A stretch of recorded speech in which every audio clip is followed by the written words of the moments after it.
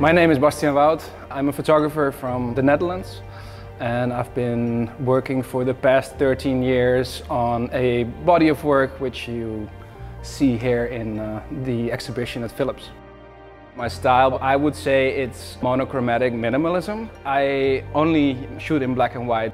I find color too distracting most of the time. When you take away colors, you also take away a bit of reality from an image. For me, it's not about creating a reality, it's more of creating a vision or like a dreamlike state. When we go into the studio, there's no preconceived plans, there are no mood boards. It's all about creating these images in the moment. We have very much like a raw idea, and I pitch this idea to my team and they go out and they source these materials, and the day of the shoot we decide, let's start with this shape, let's start with this texture, and we go into the set and we start sculpting these images. And then we have the important connection with the model, which in every image is very much a collaboration.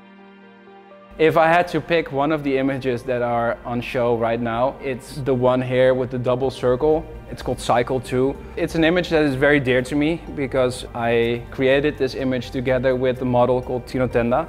And we've been working together for the last 10 years. This image was made in 2020 when I discovered working with geometrical shapes for the first time. You have this double rounded shapes, and I don't know, there's something about the composition of this image that is really striking to me.